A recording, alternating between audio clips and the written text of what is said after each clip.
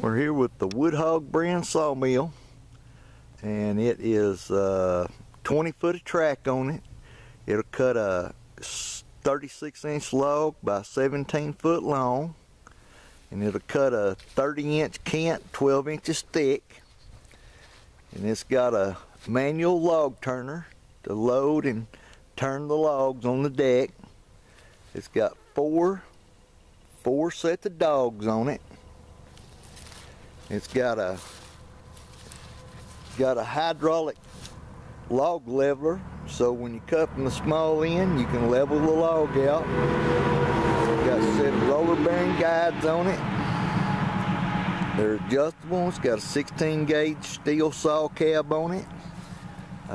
It's all 11 gauge tubing, a truss type thing made on skids so you can move it around.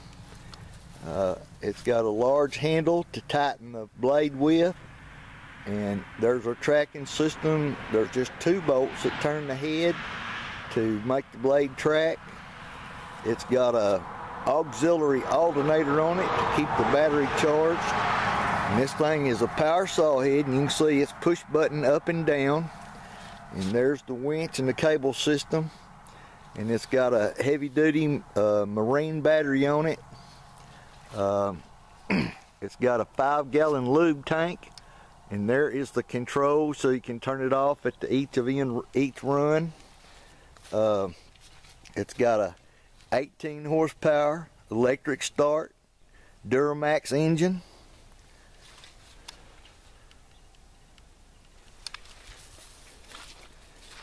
You can see that both of the saw heads are movable and will rotate on its axis so you can track the blade, and it's PTO clutch takeoff system on it to drive it.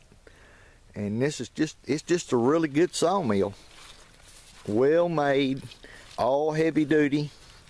And this is our lumber scale, and it's got an automatic set on it that once you set the pointer on, you just follow it down, and you're cutting a perfect board every time. The Woodhog Sawmill, built right here in Plainview, Arkansas.